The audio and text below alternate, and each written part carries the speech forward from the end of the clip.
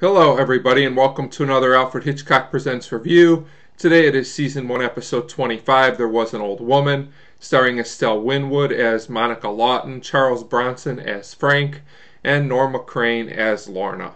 And this is a very entertaining episode. In my opinion, one of the most entertaining of Season 1. It's probably not the most believable episode or even the best written overall, but this episode really flies by and it's just very entertaining to watch. So we start with our main character, Miss Monica, and she's talking to a milkman who comes to the door, and it seems to be a sad day as a relative has passed away, and she also mentions that she has a lot of other guests that are visiting because of the circumstances. So that seems like a normal setup, even though we'll find out it's really not later on. So then we go to our other two main characters, Frank and Lorna, and they're eating at the counter of what looks like a store or a diner or something. I'm not really sure. And the milkman comes in and he's talking to the man, the deli man, who seems to own the place. And he's talking about how Miss Monica's had these sad events happen and that she's all alone and that she has a lot of money. Now it turns out that Frank overhears this, and him and Lorna obviously want to take advantage of this situation, as it seems like they don't have a lot going for them in the financial department right now. So they get there and they come up with this scheme, but Miss Monica just lets them in and figures that they must be some kind of distant cousins that are there for the funeral. And she introduces Frank and Lorna to the others, but we find out there's nobody really there. These are all people that she imagines to be there, and when she talks to the empty chairs, it's pretty amusing, I have to say. This lady Monica's entertaining all throughout the episode, and she also talks to the cat, which I thought was pretty funny as well, and that will be significant later in the episode. So then she takes Frank and Lorna up to the coffin, and we find out that there's nobody in there either. So she's basically kind of just imagined this whole thing. So Monica shows them their rooms, and Lorna's very concerned about this. She says this old woman's obviously crazy, and you never know what a crazy person will do. But Frank says he'll take care of it, and you can tell this guy's just really worried about the money. And as the episode goes, I have to say this guy becomes more and more unlikable the more desperate that he gets. So Frank and Lorna search the room for the money, and they find nothing. I'm not sure why Frank thinks so much that this lady Monica would hide the money in that room that she put him in, but whatever, I guess I'll just go with it. And I also thought it was funny how Monica comes in and tells them that they're, pretty much messy and not very good house guests. So Frank confronts Monica at this point. He's starting to lose his temper, and he says he just wants the money. And I thought it was kind of amusing that Lorna's more worried about food, and all I'll say is be careful what you ask for, Lorna, as we'll find out near the end of the episode. So eventually they go down to the kitchen, and there's no food there, as we find out that this was all pretty much made up as well by Monica. So Frank and Lorna talk again, and he's still just concerned about the money, and Lorna just keeps talking about how she hasn't eaten since the day before, which I thought was humorous.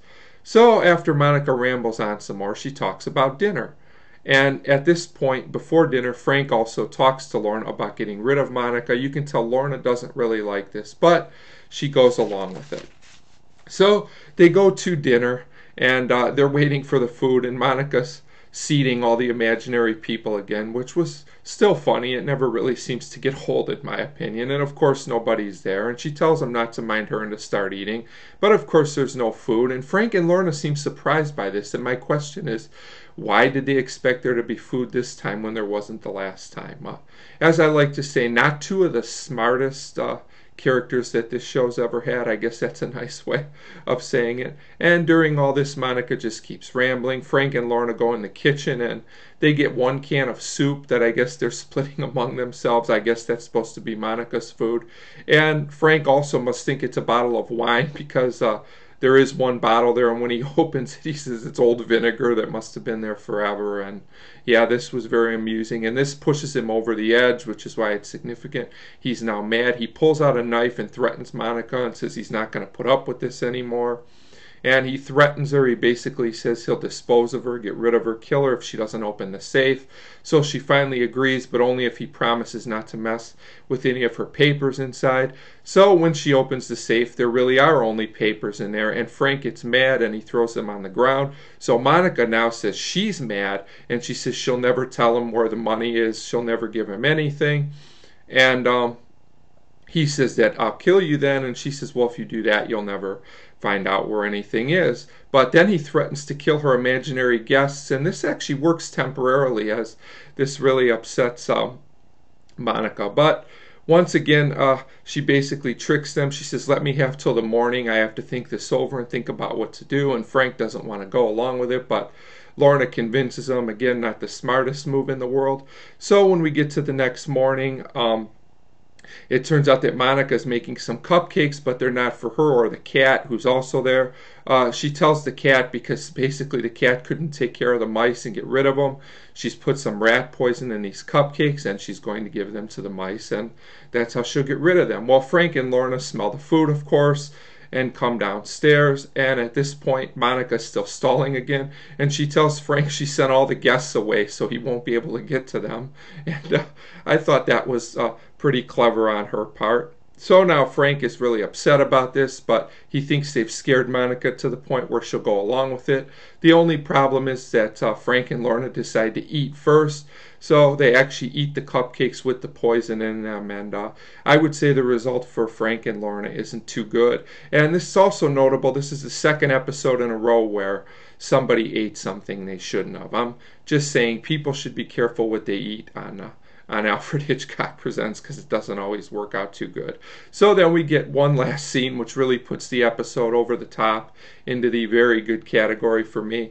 It basically starts, we get a scene just like the beginning was, where Monica's talking to the milkman, and you know, she says she's had 2 more deaths in the family. This time they were distant cousins, so we know who that was. And it turns out that her bill is also due for the milk, and the milkman tells her there's no hurry, but she opens her purse and there's a ton of money in there, and she gives him a $1,000 bill and says, you can bring me change tomorrow. And he tells her you shouldn't keep all that money in your purse, and she says that's the safest place. So the money was in her purse the whole time after all that. So maybe not the most believable or realistic episode, as I said earlier, but that doesn't always matter. In this case, I feel There Was an Old Woman is very entertaining, and I give it a 4 out of 5. Definitely an episode worth watching, and a series classic in my opinion. So 4 out of 5 for There Was an Old Woman, and as always, thank you very much for watching.